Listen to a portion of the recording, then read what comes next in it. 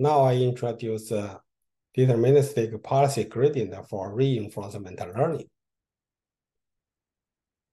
Stochastic policy actor-critic method has a big challenge for model-free problems due to the unknown action state value function for policy evaluation. For example, we have a policy network, pi, an input as a state S.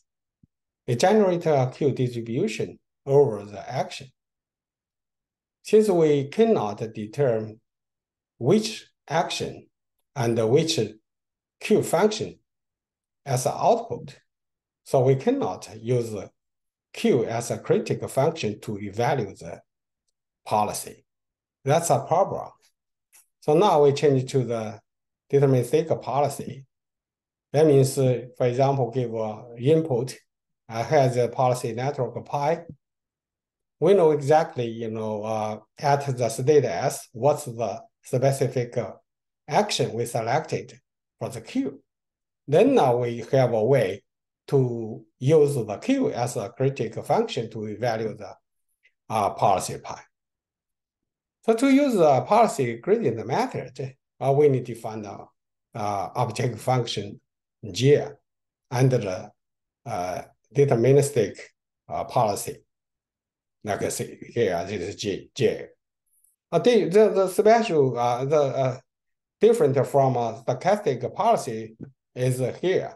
The A is specific. Once we know the state S, we know exactly which action will be selected under this deterministic policy.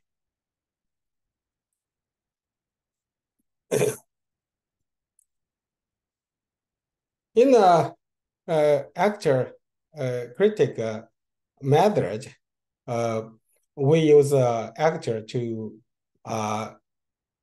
select action under the policy, while the critical function evaluates policy pi by minimizing the loss through a one-step temporal difference method. The idea is here. For example, from this state S, we use deterministic policy, and we know exactly which action we select. And then how can we use the Q as the critical function to evaluate this policy pi? We're not just use Q to evaluate this policy. We use one-step temporal difference to get the target. And from the target and the Q, that means from Q at T and Q at T plus 1 to get this loss function. Use this loss function as a loss function of the policy network to improve the policy pi until the loss is smaller than the criterion. So from a deterministic policy gradient theorem, we have the following gradient for the objective function. The special case is here because this we know exactly how select action A at state S.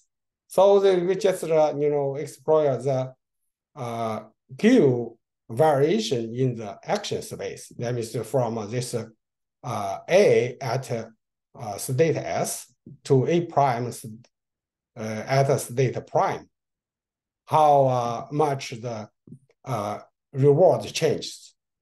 Here, since from this action from Q at T to Q at T plus 1, we have a reward R. So the R plus the Q at T prime, S prime minus the Q at T. So use this as a loss function to improve prove the policy network. How can we get the loss? The loss is we need For example, here is a policy network. Here is the input. Input is the state. We generate a specific action from the network output. And then how can we use the Q to evaluate this policy? We can design another network. I call, for example, the target network. Target network follows the same policy, so we only need to train the policy network. For the target network, we just copy the policy network as a parameter theta to here. We just run the target network generator target. Generate target, this is theta for the input or at the S prime state plus